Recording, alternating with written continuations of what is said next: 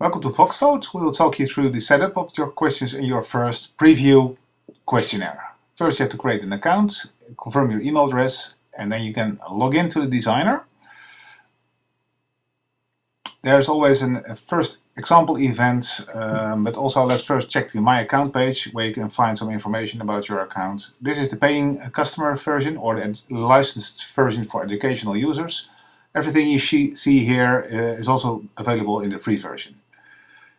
The PIN code to be shared to your audience is also available there, but also in the preview mode. Preview mode is for testing, and you can retest on your smartphone or your browser. The live mode is for the full day of your current event. Now, this is a warning, you're in preview mode. On the live day, you can use the green button live mode.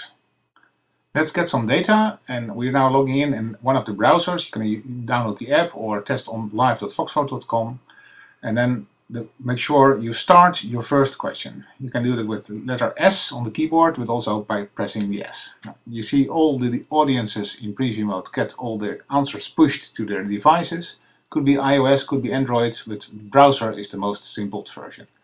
Now we have our first answer, and because of the auto timer, after 15 seconds, you can see the results coming in.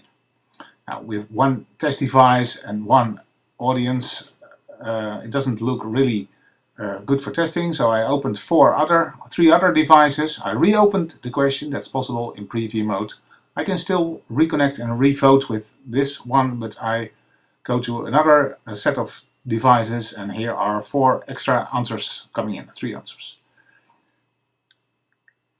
So far, this is the first question, and we have at this moment only one question. So let's add some more questions. We can add single questions, multiple choice, ranking questions, word cloud questions. The way to add a new question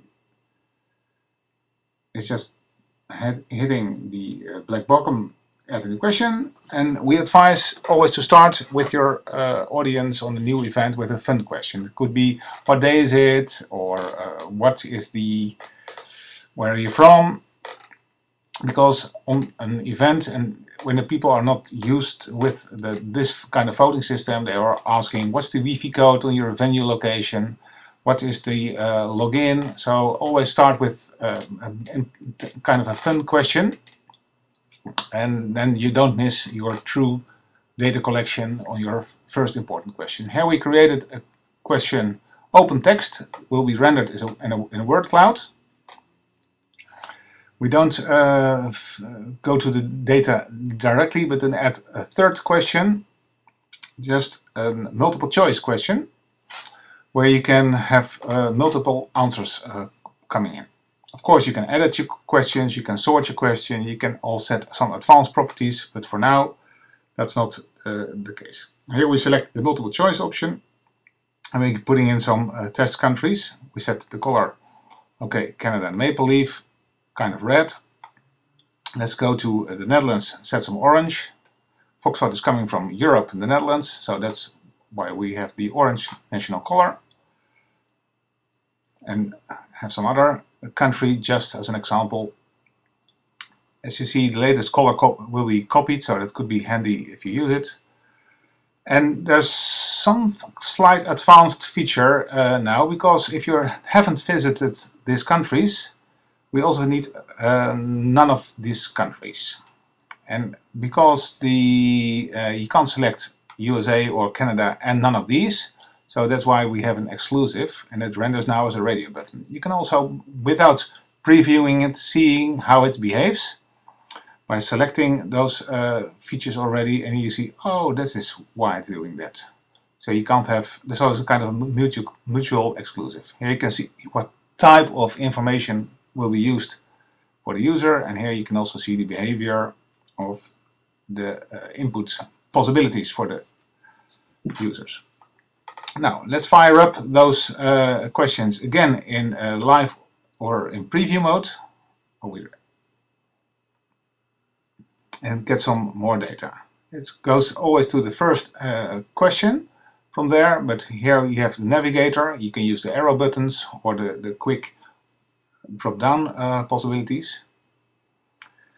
There are also options in the top right corner where you can set things to full screen or hide some elements on the screen. But let's get some question in. Let's navigate to the second question.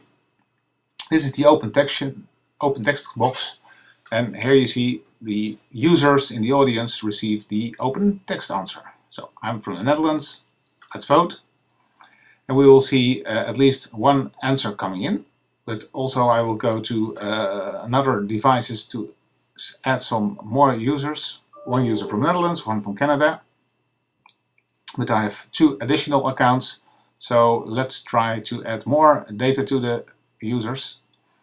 And then you will see that with 4 users and a duplicate, the size of the most answered question is added to the word cloud in a bigger font. So the 4 users, 2 of them are from the Netherlands. You can also see the top 10 of the frequency of the most used words, and because of the or a or all kind of short non-vowels are removed from the word cloud. Could be handy. If you refresh the data or letter R on the keyboard, you can see the word cloud is rendered on different locations or sizes. Depends on how you want to see it. This user in preview mode can also add some additional data. Of course, in live mode, each user can only vote once per question. Again and from are not the words that we were looking for, so now Spain gets even bigger, but the again from Spain, those kind of words are filtered out. Also, strange words or dirty words are scanned per language. Now, a new special question, question 3. What countries have you visited? Here you also see the checkbox and the exclusive radio button. We're adding some other data in, and the 4 users will generate those kind of information. Of course, the person from Spain didn't enter the correct country because that was the 5th data user.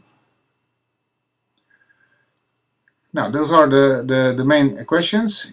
You don't see the voting data there because they are not yet voted in live mode. Of course, you can test your live buttons. They are empty. Only use your live data when you're true audience. Okay, thanks for watching. Check out the other videos for more advanced functions. Bye!